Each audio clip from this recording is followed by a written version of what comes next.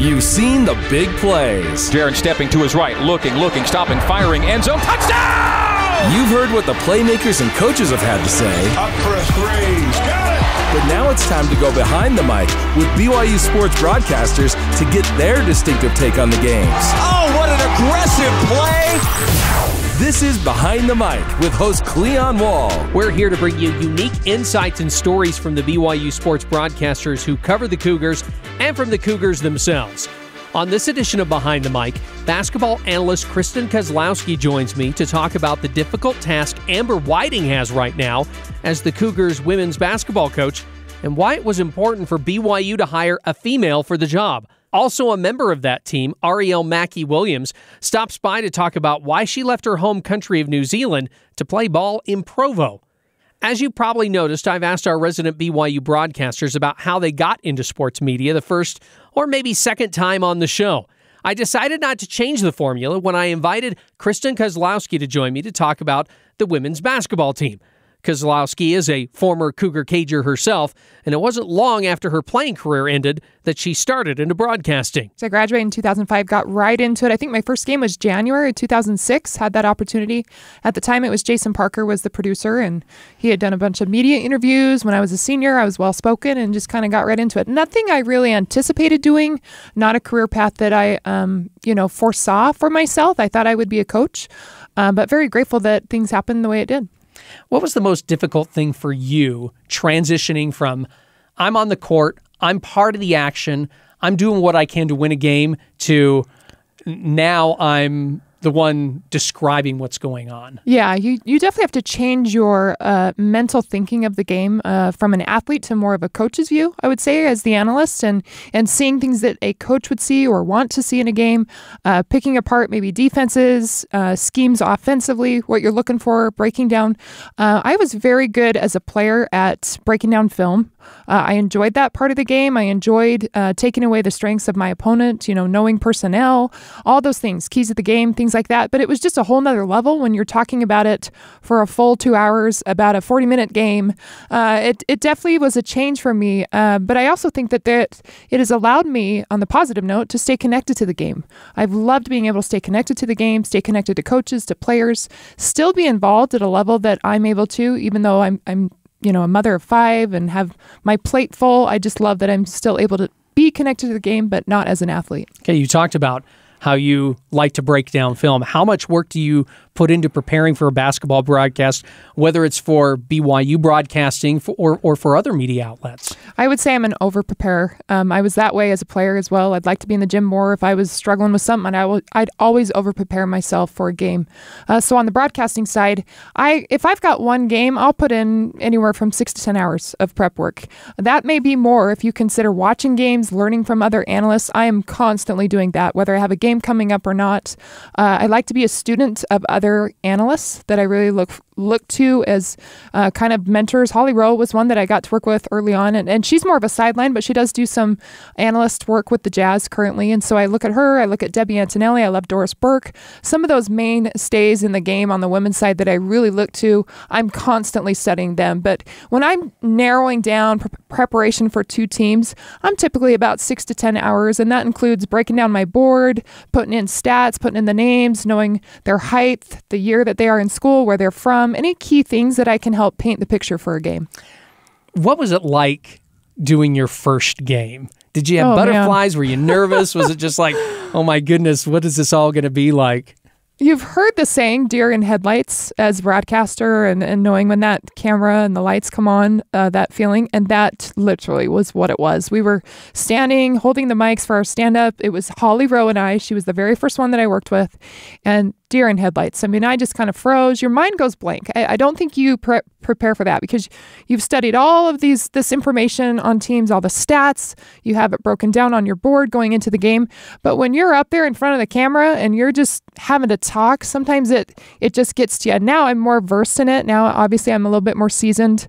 But those first few games were definitely harder to come by in terms of gathering my words, gathering, my clarity of thought. It comes a lot more natural and easier for sure now.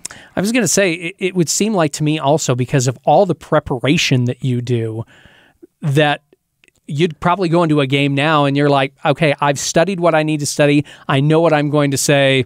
I'm fine going on the air. Maybe there isn't any butterflies, I guess you could say, going into a game now. Absolutely. I think there are a little bit of butterflies. If I didn't get those, I don't know that it should be right for me to stay in this. I think that's the adrenaline and excitement that keeps me passionate about what I do. Jeff Judkins, who was my coach at BYU, longtime coach, he always said the minute you lose those butterflies is probably the minute you need to retire or be done. But that adrenaline that you get are those butterflies. And so I enjoy that. I do get it slightly, but definitely don't have the nerves like I used to. And all the prep I do, it's kind of crazy because we talk as broadcasters. You do all this prep. You have this board in front of you, but you're not looking at that board very much. You don't have time to look down when you're calling a live action game. So a lot of that prep really is just me kind of putting it on paper or typing it out in my computer, and it goes in my head. And so it's feeling that preparedness going into a game is really what just kind of helps me be comfortable and feel confident. Let's talk BYU women's basketball now. They've had their share of struggles to start the season, but were you expecting it to be a season of growth since big-time scorers graduated, Jeff Judkins leaves the team, and now they have a brand new coach in Amber Whiting? A lot of turnover for sure. I mean, you're losing a legend in Jeff Judkins, who's the winningest coach on the men or women's side, a mentor to a lot of these girls that I think are still in the program. The newness of Amber Whiting, I've really gotten to know Amber Whiting and absolutely love her, and I think she's going to instill a confidence in these players that may take some time, right? This isn't the same job it was a year ago. And so it's hard because, yes, she's a new coach. She had a lot of criticism, I think, early on. Straight out of high school, no college experience, we're bringing in this coach. But the players that she has aren't the same players that were last year, losing 71% of the offense with those graduating seniors, then also Shaylee Gonzalez transferring to Texas. But with this team, as I look at this team, I've seen a lot of growth over the last couple of weeks and what they've been able to do and coming together and buying into this new coaching staff system. And so buying into what's asked of them. Sometimes you are coming from a coach like Jeff Judkins where he did it one way, but if you can't get on the same page with your new coach and your teammates, it's not going to work no matter what. And that's what we're seeing kind of unfold with this team. They're going to lose a couple more games probably before WCC, but if they can be working together, have that chemistry, and really be buying in to ways to win, then I think that we're going to see them do some good things in the WCC. Maybe not finish on the top, but at least compete for that. Give a good competitive game to Gonzaga or Portland, those kind of two top teams in the WCC. I want to talk more about the team in a second, but I do want to ask you about Amber Whiting. And you mentioned how people were surprised that they hired someone with absolutely no college experience as the head coach of a major college program that's going into the Big 12. How surprised were you that Amber Whiting was hired? I was definitely surprised. I think I had a few names in my head. Tom Homo did call me and kind of got my opinion on thoughts of, what direction should the program go? What do we need? What are we looking for? And in talking to Tom, I think this is exactly who they were looking for. They were looking for a strong, confident woman that could come in and grow, not only in herself as a coach, but grow with the program as we go into the Big 12. And there's attributes about Amber Whiting that they were looking for in a coach, whether they had college experience or not. And so that's what they went after, and I think that's what they got in Amber Whiting. And some of those things that I've seen early on and just getting to know her is just her drive to be the best and to help these players around her be the best with what they have, right? Because not everybody's going to be the fastest or the quickest or have the best shot or necessarily be the best dribbler. So you've got to pick your moments to capitalize and maximize on the skill set that you have. And so, in games that I've seen so far this season, she's not a zone coach defensively, but she's had to play zone against an Oklahoma team or, just recently against Carroll College, or we've seen them against Ball State. She's had to mix up what she's doing and adapt that to the personnel that she's had. And those are things that college coaches do. And so I think that she's adapted very quickly to what is needed for this program and moving forward into the Big 12. How important was it that BYU, or maybe even just how important was it for you that a female coach was hired? Because you were under Coach Judkins. You probably had other coaches or been around your kids' coaches, and most of them are probably male. How important do you think it was that BYU hired a female coach? I think that was a priority for the athletic department to find a female that would fit this role. And I know that was something they were seeking after. It wasn't a given, right? We have to for sure have a female, but I think that was high on their list in terms of relatability to the girls, in terms of a woman being at the head front of this position and being able to not only help grow the program, but for recruiting purposes, for moving into the Big 12, for the confidence, for connection with these girls is so important. And those are things I've seen very early with Amber Whiting. All of those things in the connection, the confidence, having her be the face of the women's program moving forward. I mean, I can't deny that I was a little surprised that it was her because her name hadn't really popped in my head or circulated even in the media fronts. But then now that I've gotten to know her and kind of see, I think that shock has gone away and you're almost cheering for her. You're cheering for her to do well. You're cheering for this team to kind of come together because they don't have a Shaylee Gonzalez. They don't have a Paisley Harding. They don't have a Tegan Graham. So you're almost more of that, well, I really want to see this team succeed and take it to a level that maybe the expectations aren't there. Rise above those expectations. All right, let's get back to the team. Who is the leader on the floor, or are they still searching for one right now? Most definitely, I think that it's Lauren Gustin and Nani Falatea. Lauren is a little bit more vocal, and she's going to do it with kind of her leadership in terms of watching her and that example that she sets. Nani is not vocal, but Nani has the ball in her hands, and Falatea just has a swagger about her, a confidence about her game. She's smooth. She doesn't get too high. She doesn't get too low, doesn't get rattled. Typically, you find your leaders are at that point guard position because they are handling the ball, because they're setting up the offense. They're also setting the tone defensively. So I think Falatea is kind of that go-to leader. But then also another name that pops up is Kaylee Smiler. And Smiler was one of those players that got minutes last year. She's more of a veteran on this team, one of the most experienced players on the team, even though they don't have a lot of experience, not one senior in that starting lineup. So I think between those three, those are your three leaders that are kind of stepping up to the plate for this team. You may have already answered this question about Nani, but I wanted to go into a little bit more about her. I mean, she was on the team last year. She got playing time. But again, you mentioned the three people that she had to play behind this whole entire team. She's only a sophomore. How do you think she's handling that role as being the primary ball handler on this team and still being, semi-young too? Right, and in the games that I've seen so far and just watching her keep her composure, I think she's handling it perfectly. I mean, you're still going to have mistakes, you're going to have highs and lows, you're going to have losses, but what I love about her is her constant, consistent, just kind of never rattled persona. And so when she's out there, that's what you need from your point guard. If they get too high, the team gets too high. They follow what you're doing emotionally. If she gets too low on herself, this last game where they played Ball State last Saturday, she did not shoot the ball well. I think made 2 shots out of about 14 or 15 attempts. Not her best offensive outpouring, but she's a player that can influence the game in multiple areas, whether it's from her passing or her ability to push the ball in transition or getting back, making big stops, even rebounding. She's a fantastic rebounding guard. And so all of that is leadership.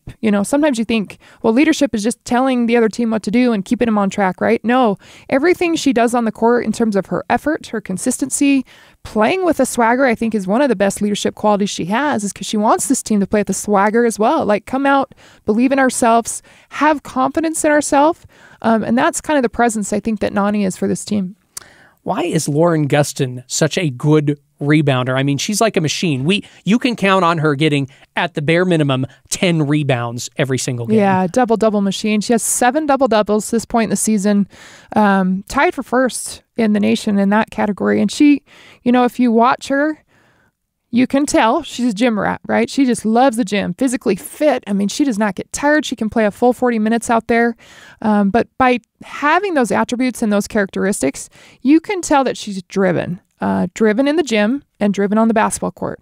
And so when she puts her mind to it to go get that basketball, if you watch her, she's constantly working because she's going to get boxed out by 1 defender, maybe 2 defenders, but she's not going to stop when she gets bumped once or gets bumped twice. She does very well rebounding out of her area. So if she's up at the top, maybe at the free throw line, a shot goes up, she is moving to track that ball, whether it goes short corner or it goes on the block. She is going out of her area to get that ball. That's why she's hard to box out, because she doesn't just move on the first or second attempt. When you are physical with her, she continues to battle every single time. And she'll chase rebounds down that you think are going out of bounds. She'll chase it down and go, nope, I'm taking that, And so just the effort that she puts out there on the court, and then constant endurance. If you're tired, you're not going to be a good rebounder. And that's not Lauren Gustin. She never gets tired. I know that Coach Amber Whiting asked her constantly throughout the games, do you need a sub? Do you need a sub? And she'll say, nope, I'm good. I mean, it's rare that they have to pull her out of the game, and that's a good thing for this team because they don't have a lot of depth at that position. They don't have a lot of players that can rebound like her. So they're going to need her to play 37-plus minutes. And to do that, I think Lauren Gustin, with where she's at in her life in terms of being in shape, this is why we're seeing her be able to play so many minutes, but then still continue to excel and get those numbers that we're seeing with her double-double. What do you think's missing from her game? I would say the outside shot, and I know that's something that she's aware of as well, and the coaching staff is teams can just play in the paint, defensively on her. They're going to, if she's out on the perimeter, even if she's setting screens at time, they're going to sag off of her, make her hit a couple shots, about 17, 18-foot range. She's not comfortable at the three-point range. So that would be the one area I think that needs to improve in her game.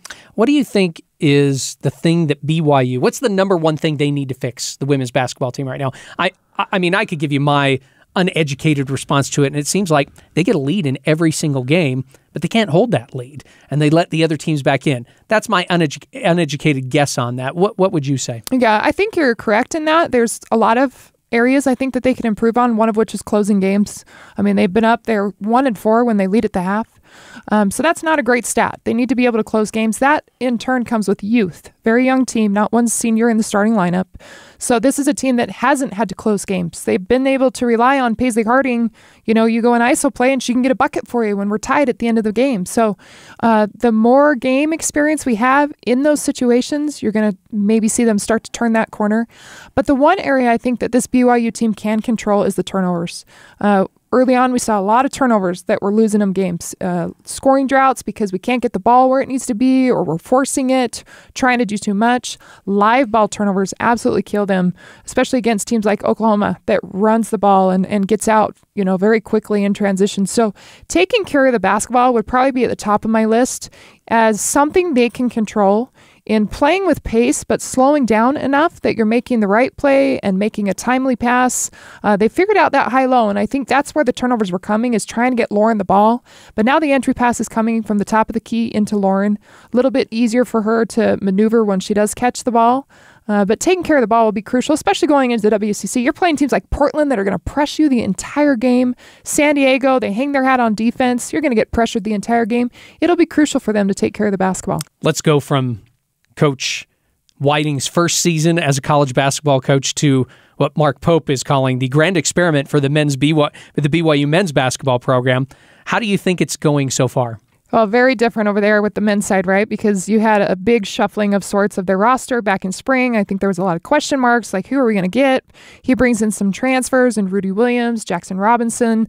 And you look at the men, and I think we saw a lot from them over the Thanksgiving break at that battle for Atlantis, particularly in that last game against Dayton where they're down 23. They come back. I think they showed a lot of heart and a lot of competitive drive to win.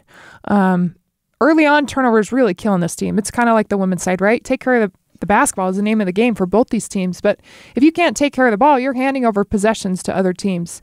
So I think for this BYU men's team and what Mark Pope's doing, he is instilling in them the ability to be competitive in every situation, give themselves a chance. That's what you want, a chance, right? So even though they may get outscored for a 6-minute and have a scoring drought, they're still fighting and continuing to give themselves a chance in these games. They've been close in numerous games, not quite able to pull that off. That may be youth. That may be an experience. Some of these transfers coming in that blending, right? He's trying to get all of these players to blend together and figure out how to play together as a team.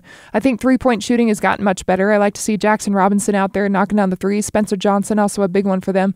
But how about the freshmen that he's brought in? I think with all the question marks that we saw, who are they going to bring in? We saw transfers, but I've been so impressed with some of these freshmen coming in, and Richie Saunders and Dallin Hall getting time, and how they've been able to step up and been given their opportunities with Coach Pope having faith in them to keep them in the game at crucial moments. They played those three teams down to the Bahamas very tough. Leading at some points, trailing at some points. They played them tough. Do you think they have the makings of a second or a third place team in the WCC right now? Right now, no. But as we approach WCC, you got December, a lot of of practice time still to figure that out, a couple more games that I think where you can work that out. But by the time that we're in the end of February towards March, I think that they can really have an opportunity to be there. I mean, Gonzaga's going to be tough. St. Mary's is always tough up there. BYU picked in the preseason to finish third right behind those two. And I just think this year, this team, there's a little bit unknown. So they're seeking consistency to take care of the ball, consistent leadership, consistent to shoot three ball. All of that needs to come together. And then I think they definitely have a great shot at finishing at that 2 spot, maybe the 1 spot. I don't know if anybody's going to upset Gonzaga. Maybe there's one game that one of these teams may get them. So that's going to be a little bit harder, but give yourself a chance at that 2 spot. Kristen Kozlowski, this has been fantastic. Thank you so much. You have so much knowledge about the game that I don't have, so I appreciate you coming in and talking to us. Absolutely. Thanks for having me. It was awesome having Kristen on the show, and we can't wait to have her on in the future, whether it's this podcast or other podcasts from BYU Radio. Coming up next, why Arielle Mackey-Williams decided basketball was best away from her home country of New Zealand.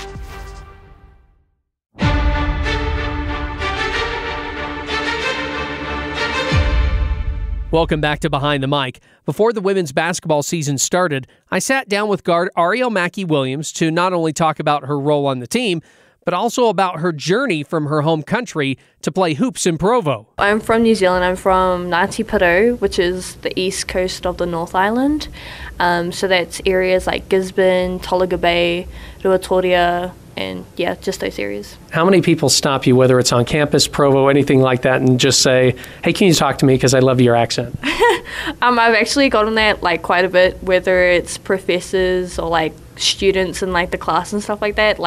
They always comment oh, where's your accent from and stuff. I'm like, I'm from New Zealand. Definitely not American, but... How did you end up here? So I guess with the whole recruiting process, I was in contact with the coaches and stuff like that. And then, when I thought about my colleges and stuff, I always had BYU in my mind just because it's a great environment. It's really safe and just like a whole family environment. Family is very important to me. So I guess when I was looking at colleges and stuff like that, family and just being safe and stuff, those were some of my priorities. So yeah, I think that's why BYU was a good fit. And basketball too? Yeah, obviously, yeah, that's it. Basketball, of course, no-brainer, but yeah, just more of those 3, I guess, were top ones for me. Were you always thinking of coming to the States, or did you want to stay in your homeland? Mm-hmm. Well, I guess growing up and stuff, so I guess I lived in Australia and New Zealand and stuff, so growing up, I was in high performances, and they always talked about the pathways through college and stuff like that. And for me, I've always loved traveling and stuff. What about family, though? I mean, it's got to. Yeah. I've been away from my family before, and I get that. But I'm always like, I can see him, tonight or this weekend or next week or something like that. But you, it's like, when do I get to see my family next year? Yeah. So it's last year. I guess my freshman year was such a big adjustment. Obviously, coming into college and being away from my family. I moved to Melbourne when I was, I think, 16 for a year by myself, just to get a taste of what college life's like. But no, last year was definitely an adjustment. Being halfway around the world without my family is a struggle, but I'm grateful that I actually have my auntie and uncle.